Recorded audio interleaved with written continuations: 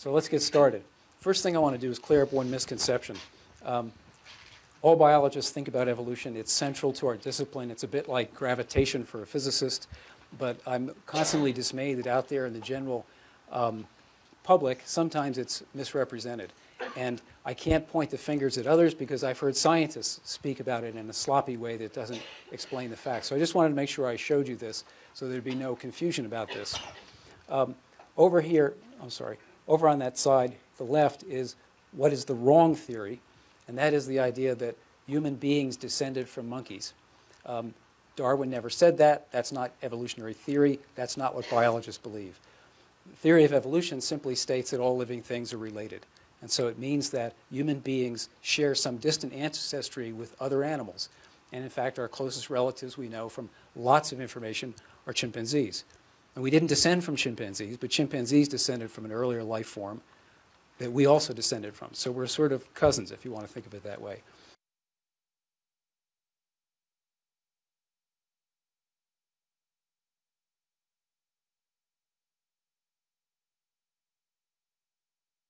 Today we're going to talk about adaptive evolution, and that means that today is going to be all about the different kinds of natural selection that there are. It's going to be about the vocabulary that evolutionary biologists use to describe selection.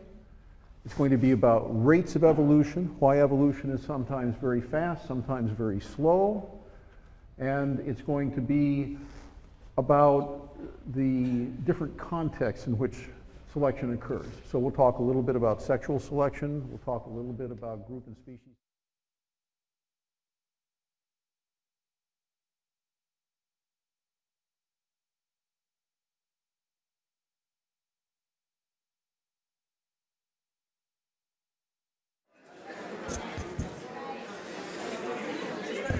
Good evening. And thank you for coming to our second public presentation of Science Talks. Tonight we're very fortunate to have Scott Edwards coming from the Department of OEB, Organismic and Evolutionary Biology. Shane Campbell-Staton here and Allison Schultz are also key members of the force studying reptiles, we call them bird ancestors, and birds respectively.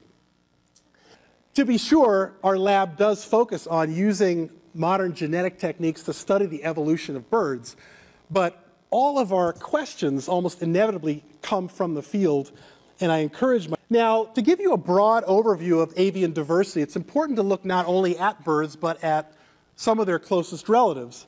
And it turns out that turtles and crocodilians, of all things, are turning out to be the closest living relatives of modern birds.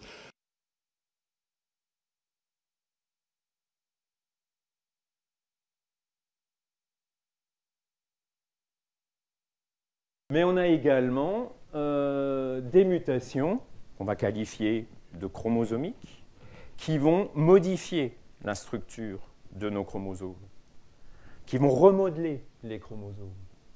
On va pouvoir perdre des morceaux, on appellera ceci une délétion.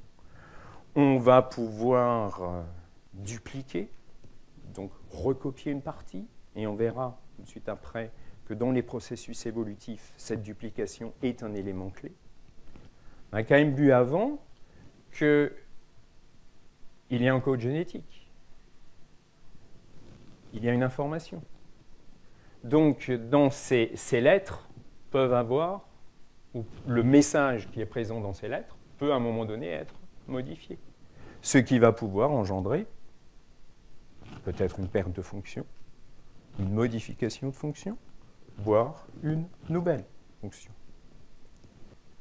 Donc un génome, c'est une histoire, un ensemble de modifications qui se produisent au fur et à mesure du temps, des mutations qui se produisent au hasard, donc des événements qui se font au hasard, sans contrainte ou sans forcément une contrainte, et qui vont ainsi constituer l'un des moteurs essentiel de l'évolution.